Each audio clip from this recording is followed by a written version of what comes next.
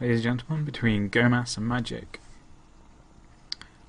Magic switched to random at the start. I'm not sure if he did it in the countdown, but he did pick Terran last game, and he picked random this game, but he's ended up, as you can see, with Terran, so it was a pretty useless switch. Anyway, Gomas was pretty dominant there, although Magic did do the first push. He seems to not be that reactive with his army. You have to be really careful with your siege tanks, and you have to make sure you siege up in time. I mean, they have a massive range, but if you don't abuse that, then they are pretty weak units. And it's going to be curious whether we see something similar from these guys or something different. Now, it is Shattered Temple. It's not MLG Shattered Temple, so they can spawn in close positions. This is why you're seeing the early scout from Gomas. He probably saw that Magic went random, and he's probably going to be... Oh, hello. We have some wonderful cheese going on right here. He's triple scouting. No, he's not. Oh, God, this is a bit... Okay, he's obviously not a math major, because you wouldn't put your barracks here if you're cheesing. You'd put them here, because you know he's not going to be here. Gomas on his early scout. This should be quite interesting, to be honest. Now, Magic... Okay, here's what could go wrong for Gomas. He could assume Magic is 16 command centering. He could. But... I mean, he knows that barracks is solo because his is up, and it started building a marine. So I'm pretty sure Gomas is going to slightly catch wind of what's going on. He sees no expansion. The question is where he goes here. He's not. Oh dear, oh dear, oh dear. Poor Magic. Gomas scouts both barracks by accident. He was checking here for a hidden expansion. So, and he has seen them, they are on his map. So Gomas puts down the second barracks and he's building up a bunker, and Magic, the surprise opportunity has gone. There's no real pressure you can do anymore against this because Marines really get shut down hard by a bunker. This is why they're free bunkers. I can rant about bunkers if you want me to. We've got some Terrans listening though, so they probably wouldn't appreciate that. This is your moment of glory. You've got TVT, so I can't criticise the Terran all the way because there are two, and that would just be boring.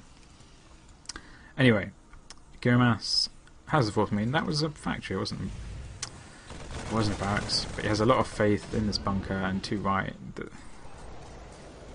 They have no chance, but Magic is going.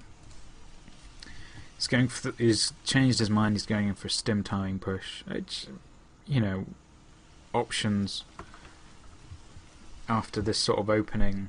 This is fairly solid. That you can't expand on it because you've spent as much as a command center on the barracks, and you can't tech because your second gas was so late, and you spent so much minerals on the barracks. Anyway, so I approved the stim timing. Now Gomas is gonna go to the middle, and he's just gonna see Marines, which doesn't tell him too much actually, because there's gonna be mostly Marauders coming out here. Here's the Marauder, but it doesn't have a concussive shell. Hellion going straight past. He's gonna go straight into the main. He's gonna see a second Marauder, and he's gonna see something going on the tech lab. So Gomas knows exactly what Magic is planning. Hellion scouts. Proven his worth, and is he actually going to get an SCV? Oh, 3 health, 3. There we go. He got one. He got one SCV. That pretty much pays for him. Anyway, okay, Gomas really thinks there's Marines coming. He's going for mass blue flame Hellions. Okay, and 2 starports. I'm confused. Okay, Blue Flame is about to finish, but he saw the Marauders. Like, they killed his Hellions. Okay, he's just gonna... He knows Magic is rallying his units to the middle of the map. I very much like this idea. This is the advantage of the new map. Gomas is coming around the side where the one Zelnaga tower doesn't come. When you had two Zelnaga towers before, you couldn't defend. Sorry, you couldn't go around on ground anyway for this harass. And these Blue Flame Hellions are going to do a world of damage in Magic's line. Magic is pushing up the front, and he scans up. He sees a supply depot, and Gomas does not have enough to defend this. Stims up. He's going to take down this bunker, and so quickly. These mortars are doing a huge amount of damage to these SCVs, but he doesn't have any at home. So this is it. This is all or nothing. It's down on Gomas now. But he just has to keep his SCVs alive because there is a Banshee in production. Magic is going to have to come up here. He's going to have to see the starport and try and snipe it if he wants to win this game. He's got to switch to the starport. This Banshee's going to come out pretty soon. He's just going for the barracks though. I'm not sure what he's afraid of. Why didn't he go further in? Gomas is just... He's checking there's no more hidden expansions with his Hellions, but Magic, he's putting up a bunker. Why are you putting up a bunker? There's a starport with a tech lab there. There's two starports. You've got to switch, dude. And here comes the Banshee.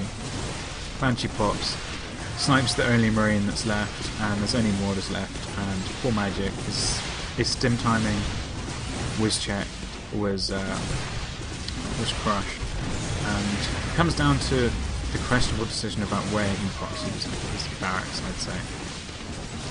And these last Mortars are going to go down. They stim, but alas, and there's a good game for Magic. Solid build by Gomas, and that was a TV random, so he just played reactionary and it worked out for him.